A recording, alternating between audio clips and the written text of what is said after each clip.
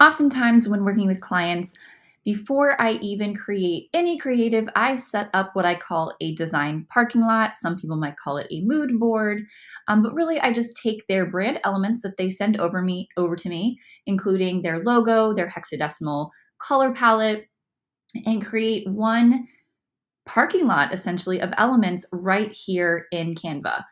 Now, a lot of the times my clients don't have a all white version of their logo or all black version of their logo.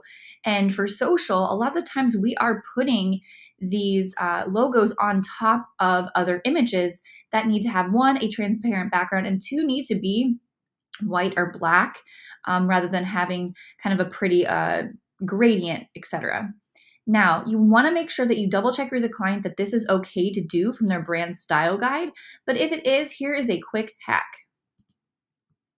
I always copy their logo and I always request PNG versions.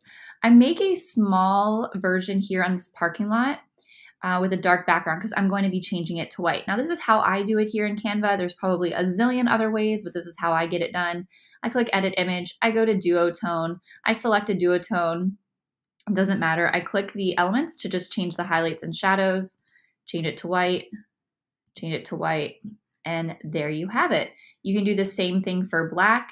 So if I wanted to just copy this, put it over here, I'm going to go back to Edit,